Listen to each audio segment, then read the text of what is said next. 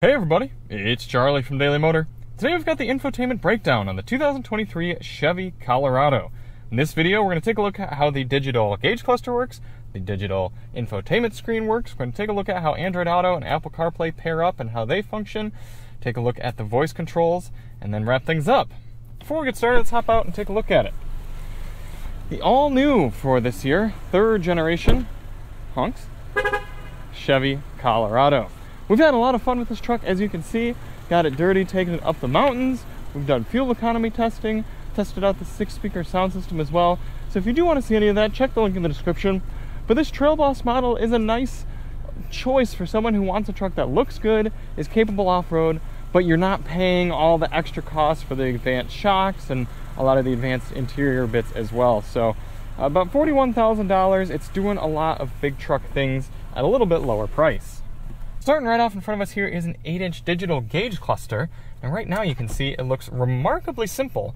That's because I've got it in a bit of a simple screen. So all you're seeing is your speed right up in front of you in a digital readout. Miles to empty down there. It doesn't even show you a full fuel gauge. It shows you if you're in 2-wheel drive or 4-wheel drive, which gear you're in, your odometer, temperature, and a compass. But if we press this button right here, then you're greeted with a more conventional gauge display. It's got a tachometer analog going around there, still your digital speed in the middle. And I gotta say, I appreciate Chevy for not doing some sort of fake analog speed display, because if you've already got digital speed, you're never gonna be looking at the analog speed anyway. So unless it's a good classic looking physical gauge, then yeah, don't worry about it. Just give me the tach like that. I appreciate it. Then you've got trans temp on the upper left, fuel on the lower left, oil temp on the upper right, and coolant temp on the lower right. Press this button one more time, and you're greeted with trip information. Trip 1 and Trip 2 with the total miles traveled and average fuel economy over that mileage. Now, interestingly, you don't reset those trips anywhere from here. To do that, you have to press Home in the center screen, scroll until you see Vehicle Info, and then, once that loads, you go over here to top right, Trip, and then trip information, and that is how you reset Trip 1 or Trip 2. I'd be lying if I told you that that didn't take me quite a while and maybe a Google search to figure out. Pressing this button again gets you to the next screen. That's your media. That's going to show you what's playing. I've got a radio station up now, but if I had a song going on my phone, then it would show me right there. This is your off-road screen. This is pretty cool. It gives you pitch and roll angles, as well as information on your transfer case and how many degrees your steering angle is. Press one more time and it gets you back to that calm screen there. That is the sound of a text message coming up, and interestingly, even though I only have my phone paired up for Android Auto, I've still been getting text message alerts, and I'm sure there's a way to turn that off. We'll find that here in a moment, but I've never had a car default to playing my text messages through the main screen. But let's move over here into this main display. Clean it off a bit real fast. That's one downside of these big high-definition screens is they fill up with dust and fingerprints quite easily. So keep a cloth around. It's going to keep it looking and feeling nice. I really appreciate this 11.3-inch screen in the Colorado, and remarkably, it comes standard on all the trims. You can even get a base Colorado work truck or Trail Boss without cruise control, but you still get this excellent infotainment screen. On the left side, you've got standard navigation buttons that stay there all the time. You've got Home, Media, Navigation, Phone, Vehicle, and then a Google Assistant. This is an Android Automotive-based system, which means it's running a version of Android that's specifically tailored for infotainment use here in vehicles. So the big highlight of that is the mapping system right here, which you can see comes up and looks fantastic. It's a large map, and it works really, really well. Moving it around, navigating, getting traffic information, and doing voice control. It's going to work very similarly to Google Maps on your phone or tablet or computer at home. So let's start, where should we start off? Up on the top here, you've got a notification screen. So that's going to show you any of the notifications you got coming up, text messages, calls, things like that. Oh my gosh, that looks awful already. I'm going to be wiping this thing down the whole time. Next to that, that's actually where you get your lighting controls. Surprisingly, Chevy has entirely removed any sort of headlight control physically on the left side of the car there. And in order to adjust your headlights, you do it right here. Fortunately, if you just have them on auto, it's going to always work right there. But you can turn them on, off, or what are these? Your running lights right there via the screen. Something to get used to. Then if you press up here, you're going to get phone information, what phone's connected, and you can see your signal level and your charge status right there.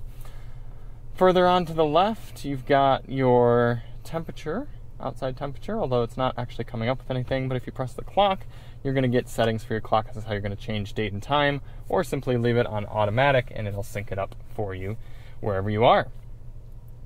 Then let's go through the bottom, or the left side here. If you press this top one, that's going to toggle your voice control, and you can do a lot of useful things with this voice control. However, I'm not sure if you can do things, you can't do climate related things because this is a manual climate control. I don't know if you can do any other truck related type things, but you can at least use it for, say, navigation or weather. What's the weather like today? Currently in Laguna Hills, it's 77 degrees and mostly cloudy. Today, it'll be mostly cloudy, with a forecasted high of 79 and a low of 68. You can also activate it by pressing this button on the steering wheel. Navigate to the nearest Starbucks. Sure, Starbucks. Look how quickly that works. It's just up and going. Or you can even use your voice and simply, if you're driving along, just say, "Okay, Google, tell me a joke." Did you hear about the snowman that got upset when the sun came out? He had a total meltdown. Ah, that's a good one. So this is full-fledged Google Assistant here, so it can help you out with even non-car related things, as you see there. Moving on down the left, you've got a vehicle quick screen, if you will, here. This is going to help you out with all sorts of vehicle controls, quickly getting to things like window controls, light controls right here, things for your headlights, your auto high beams, and cargo lights. Power window lockout, so if you essentially have it's like a child lock. Again, no physical control for a child lock here, but it's going to keep it from other people using your power windows. Bring up your camera, which this one only has the rear view camera, but more advanced versions of the Colorado might have a 360 cam. Drive and park settings, turn on and off your traction control or hill descent control, and then get directly into vehicle settings. You've got things like teen driver settings where you can customize it and make it so they can't listen to the radio too loud, or use this buckle to drive down here to make it so the seatbelt has to be buckled in order for the car to go. Rear seat reminder, turning on and off. If you have kids, I recommend leaving that on just to make sure you don't accidentally leave them or any of their things back there. Climate and air quality. Collision detection systems. I have noticed that the automatic emergency warning system is very sensitive in this truck, but unfortunately you can't actually change the sensitivity. You can only adjust whether it's on or off and if it'll brake for you or not. And I do want to have it on because it's a good system to have. It's a good safety feature. I just don't like that it's so sensitive. Comfort and convenience. Your chime volume. You can turn that down so it's not going to warn you as loudly of things like your key being left in the car or your seatbelt being off. Lighting settings, you can adjust how long the lights stay on as you get out of the car. Power door locks if you want all the doors to unlock or simply the driver one. Remote lock, unlock, and start, so different settings for the horn going off or what doors you want to unlock when you're using your remote, etc. Below that on the left side you have your phone. As I showed you, this is going to give you your recents, your favorites, your contacts, allow you to dial up a number pretty easily there. Below that is your Google navigation, and you saw a little bit of that earlier, but again, super easy and intuitive to use. If I were actually signed into my Google account here, it would give me all the same sort of features that I would see on my phone's Google Maps. I'd be able to get my saved destinations, favorites, recent searches, things like that. I can press this and get a list of gas stations very close by, dining, grocery shopping. I can change settings. Interestingly, I wasn't able to find a satellite view setting, and I feel like I remember being able to do that with Android Automotive before, so I'm not sure why it's not giving it to me now, but at least it's given me traffic, live traffic readouts there. Very, very nice to have that. Below that is your media screen.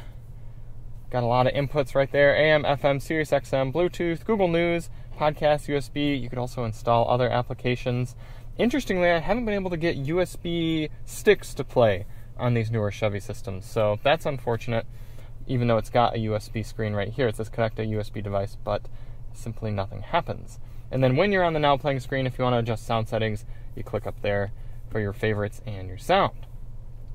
Then hitting the home button down here. This is a home display that you can customize. Right now it's got audio up there, but you could change these. Maybe you wouldn't want navigation there. Maybe I want my trailering screen to be right there on the front. And then maybe have this one, the larger one, be... Oh, you can't have navigation. What would Google Assistant have there? Okay, if you had your Google account logged in, it could tell you calendar events or text messages or navigation shortcuts right there. Swiping over gives you more of a conventional app screen. Your audio, which we've already seen, maps, phone, trailering. That's built in with a package here in this Trail Boss model. It's going to tell you your gain for your trailer brake controller, so I can turn that up physically over here on the left. Can see the information for my trailer lights. It could actually send out a light test, which would test all the individual trailer lights there. That's nice to have built in. And a checklist as well. This is nice. Go through, and if you're hooking up a new trailer, maybe you're someone who doesn't tow super often, or you're someone who forgets things regularly, this will actually remind you before you head out and get towing. And it'll also tell you your fuel economy since you've started towing and how many miles you've been towing. It's nice that Chevy gives that to you there if you choose for it. Play Store, so this is how you're going to actually install more apps onto the system here if you're signed in. Settings, is there anything more than the vehicle settings? Probably. Connections, this is where you're going to see your connections for the vehicle's Wi-Fi hotspot. You can actually change the name and the password right there or turn it on and off. See which phones are connected to the system. We'll pair up our phones here in a minute. And you can also connect the truck itself to other Wi-Fi networks in order to connect for software updates, etc. Below that, we did vehicle, apps and permissions. That's just going to be for, again, various apps that you install to be able to access things like your location and stuff. Date and time, we saw that as well. Display settings, this is where you're going to change from day or night mode, or simply have it go automatically. Now you can see nothing really changes with night mode, does it? But you can adjust the brightness settings. Oh, speed sign, why isn't that on? So now you actually get a speed limit readout. That's nice. You can turn the display off here, but that still just gives you a clock right there, clock and date and time, and the temperature. Sounds, this is where you can turn the touch feedback on and off, the little clicky here. I actually don't mind it in this car because it's very calm and not loud. You do have a maximum volume at startup setting too. This is nice, so if you're jamming out to music the night before and you get into your car, it's not going to blast you the next morning. Users, so you can actually have other users signed into the car, and this will save things like their radio presets. If you had automatic climate control, save those as well, and their screen layout. So if you and somebody else share the car, you're each going to want to have accounts so that all of those things are saved. I think your Google account will probably also be paired up to that. Here are all the accounts that are logged in. If you go to sell your car afterward, you're going to want to remove everything there. Storage, so actually tell you how much space you have for other things saved onto the system. System settings, where you can go through and change languages. We've got English, Francais, and Espanol. Keyboard and speech, you can actually have different keyboards installed on there, or change settings for your Google keyboard. This is where you change your units. Maybe you want to go in metric units because you're up in Canada, eh? Reset options, resetting the whole system is going to be good, and then give you some about information as well. And lastly, here's where you do software updates if you had them. Going back home, we see an app toggle there for your Wi-Fi hotspot. It's going to bring you to the same settings we saw earlier. Vehicle information. This is the screen I showed you to change your trip setup, but you're also going to be able to access oil life right there. It's going to show you how much oil before you got to get your oil changed there based on how the vehicle's used. Brake pad life, that's nice to see. Engine air filter life. What else do we have? Tire pressures for all 4 tires. You can actually drag the truck around. That's kind of cool. Pretty good refresh right there. Click in and see both brake pad life as well as tire pressure. What does this one do? Battery voltage, okay. Yeah, it's nice to be able to actually click around and see the status of all those things on your truck. Tires and brakes, this is going to show you in a different layout your tire pressures and your brake pad life. Fluids and filters, your engine life, oil life, and your engine air filter life. Battery voltage and coolant temperature, transmission fluid temperature, oil pressure. Whoa, transmission fluid, that's pretty hot for just sitting here, right? 203 degrees? We were towing with our Maverick and it was running at cooler temps than that. I guess this probably doesn't have a dedicated trans temp or trans cooler, but still, it seems high. It's probably just using this same oil. Okay. And then there's how you reset your trip meter, as I showed earlier. Camera, we saw that. Controls, saw that.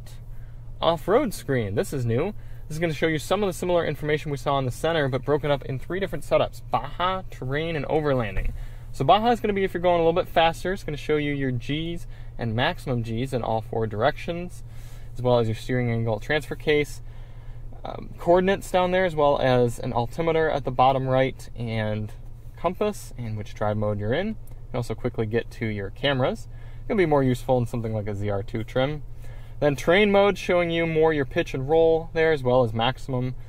And what does that do? Probably clears your maximums, yeah, your extremes. And then your tire pressure on the right. And then overlanding is showing you which gear you're in, as well as, oh, this is an altimeter right here. I was thinking this was your RPM, but it's not. So both of these are showing you the highest and lowest that the truck has been. I don't know how the truck has been at negative 357 feet, but maybe some stress testing on that one. That's cool.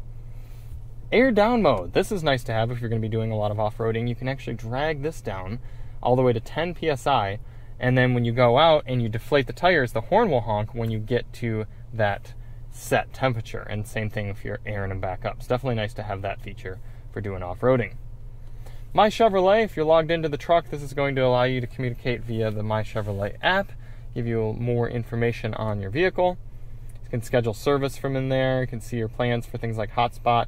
You can also access an owner's manual, get roadside assistance, or purchase accessories for your truck right built in. Then we've got 2 Google applications installed on this one, even without being logged in: Google Podcasts and Google News. So there's a system. It's pretty advanced. There's a lot going on here, and you can do a lot of things with it, even not even pairing up a phone. But let's show you how to pair up Apple CarPlay and Android Auto, see what else the system is capable of. We do already have our Android Auto device paired up. It can do wired or wirelessly, but in order to pair it up, I went to Devices, and then when nothing is paired, you would see an Add Device screen right here, this little plus sign. Press that, and then go into your phone, go into the Bluetooth settings, and search for the truck right there.